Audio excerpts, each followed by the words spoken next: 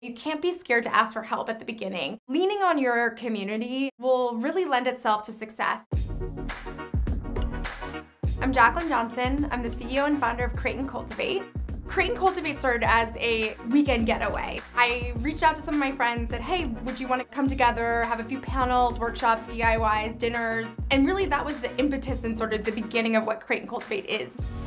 Take your creativity seriously. It's about taking that thing that you think could never be a job that actually could be a job. And it wasn't until I really started taking Create and Cultivate seriously as a business did it become a business. When you're first starting a company, you really have to get your hands dirty and you won't be good at everything. I was snapping the photos, I was updating the captions, I was building the website. It's all those different things that you kind of have to jump in and just figure out. I joke I hacked my way into Photoshop because I was really self-taught. I used it to build our website, I used it to design our logo, I used it to build all of our collateral.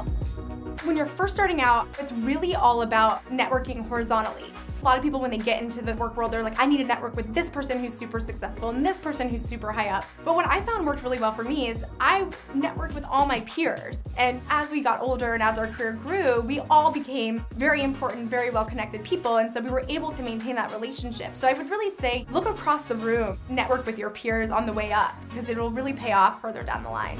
The future is yours. Make it.